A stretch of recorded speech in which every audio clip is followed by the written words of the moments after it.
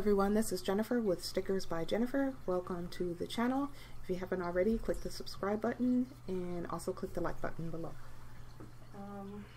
Just a couple of things, you know, we're in quarantine, so I do have my 8-month-old and my 5-year-old. They're in the house, so you will hear them in the background. You've heard them before in previous videos, but I just wanted to say, so I was supposed to make this, but of course I procrastinated, and now here we are on Sunday, and I'm making a new video for my Patreon. Today, the template I'm using is it's going to be like a layout for the Erin Condren. I finally got one in the mail, and I wanted to make a layout and a nice little cute little spread for it. I made templates that look exactly like this for the Erin Condren, Classic Happy Planner, Mini Happy Planner, and Big Happy Planner. So there's 4 templates, but today we're going to work with the Erin Condren, and I'm going to make a cute layout. The layout that I'm going to use today is this layout, Happy at Home, and it's from at Art Digital, and I've already bought this, and I'm going to leave a link down below in the description if you want to buy this clip art. My baby just woke up, so I'm probably going to have to go get her. They are Smart Object layers, the full boxes, 1.5 by 1.9 in inches, and then the headers are here below. I'm probably not even going to cut this footage out. I just had to go get my baby. As soon as she heard me talking, she woke up, and she wanted to yell for me. Hi, baby. Okay. So, I'm going to be doing this one-handed because I've got my baby in the other. So, I'm going to go and do a quick speed through design, and I'm also going to use the different, let's see, view and extra large. I'm also going to use the different skin tones and different designs when I upload to Patreon, because I know that, you know, I want to make sure that everyone has the opportunity to download, you know, the one that they like the most. And this is just going to be specifically for the Erin Condren. I'm going to break the templates up in days. I'm going to tell you right now, my life is just so crazy and so hard, you know, trying to homeschool, mother, work, and also go to school for myself. So I'm probably just going to do my Patreon uploads once a week. So this was probably going to be like a spread over 4 weeks. If I have the time to squeeze in some extra videos and some extra content and templates free for you to download in Patreon, I will. But right now, Sundays just seem to always be the day when I'm free. Okay, so let's get started.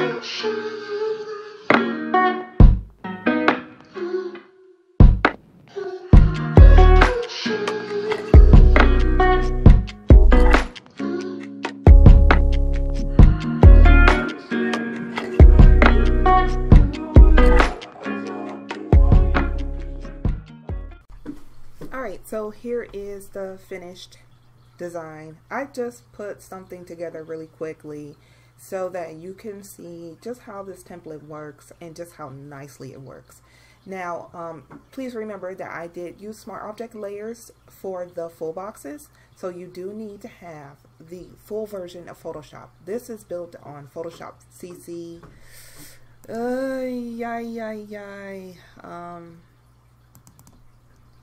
Photoshop, what is the year on this? I don't know. Let's see. 21.1.12. So I pay for the student version because I'm a college student, so I get the discount and I'm taking it.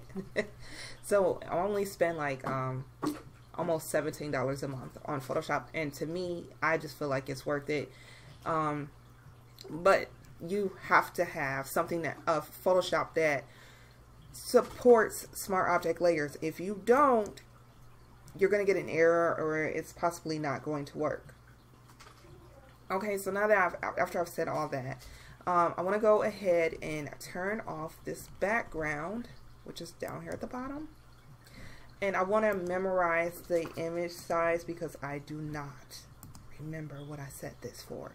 So I'm going to go to inches, and I need to write this down. And of course, I don't have a pen. Here we go. I need to write this down so that when I open up Cricut Design Space. So 6.75 width and 5.49 height.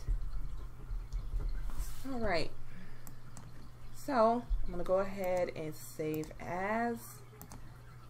And I'm going to call, I'm just going to leave it as a I'm going to save it as a PNG file. Now let's go and open up Cricut Design Space.